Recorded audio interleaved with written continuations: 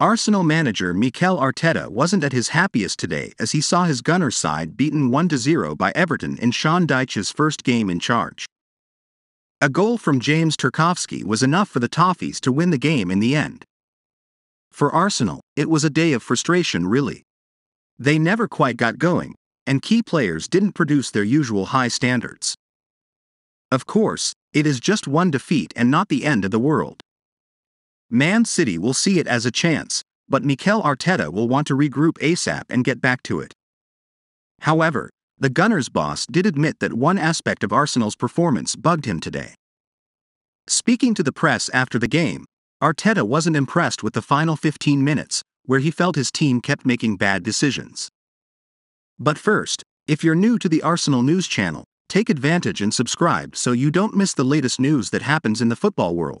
We're always bringing you firsthand here. Enjoy and like this video, so that YouTube continues to bring you the latest news from Arsenal in the world of football. The last 12/15ths of a minute, especially after we made the changes, we started to give away a lot of free kicks and a lot of rash decisions that obviously is exactly what they wanted. Slow the game down, do everything really loud, play the ball into your last line, start to get set plays, and they don't play a lot. We haven't managed that well enough, Arteta said. TBR's view. Arsenal showed their inexperience at Everton. There's been so much to like about this Arsenal team, but today they showed the sort of inexperience you'd expect.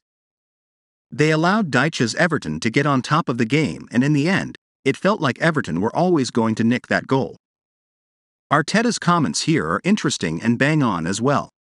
Instead of pushing to get a result from the game, Arsenal just played into the Toffees' hands. That's something the Arsenal coach will need to address if they are to maintain their title push.